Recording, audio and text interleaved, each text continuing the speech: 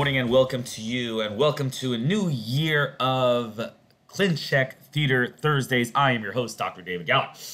This year we're going to go through lots of Clinchecks. Every week we will bring you a different Clincheck with a different learning principle. Today we're going to start with one of the most important ones and one of the most complicated ones, and it is a word that I want to teach you called IntraArch alignment. The current Invisalign Clincheck code, whether you're using Go, Treat, the Galler engine, the Mollis engine, obsesses about lining up teeth within the arch. Now, ordinarily, that's a very good thing, but sometimes can create a little bit of a problem, and I'm going to demonstrate to you over here. Let's take a look at this case. You're looking at the first and second bicuspid here, and you could see that the second bicuspid is slightly buccal to the first bicuspid, whereas the mid-third of the two do not relate to each other. If you also look at it from this perspective, you can see that very slightly the marginal ridge of the first bicuspid is slightly lower than the marginal ridge of the second bicuspid.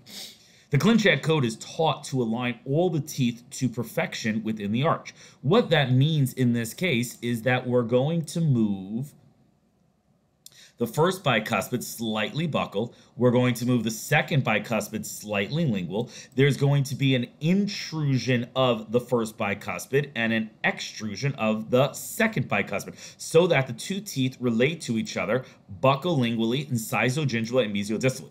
These teeth look a lot more aligned than these teeth do.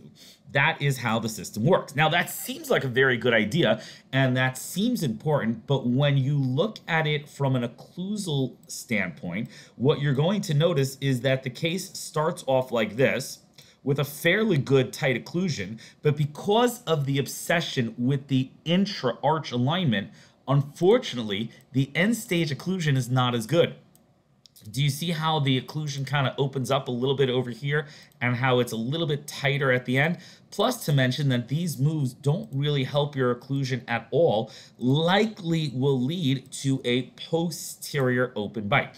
So whenever we see nonsensical movements, you see how this tooth is contacted really, really nicely, and at the end, it doesn't contact as nicely. We don't want that. I think I would prefer to have the occlusion at the beginning of the case than at the occlusion at the end of the case. It doesn't seem as tight and connected.